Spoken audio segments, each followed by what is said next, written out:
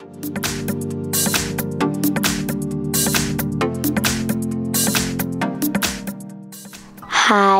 in front of me is Samsung Galaxy A52 and today I would like to show you how you can use one-handed mode on this device.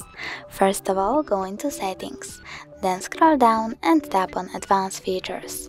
Over here you need to scroll down again, tap on one-handed mode and click on the switcher to activate it.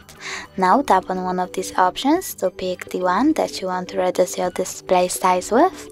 I will go with button, so I have to tap on it and follow the instructions.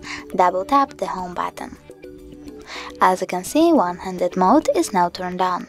If you want to change placement of the screen, click on this icon over here. And if you want to make it bigger, click on the corner and drag it.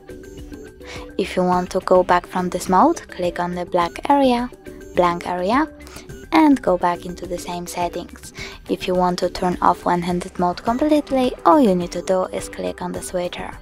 Thanks so much for watching. If you enjoyed this video, smash that like button, comment, and don't forget to subscribe.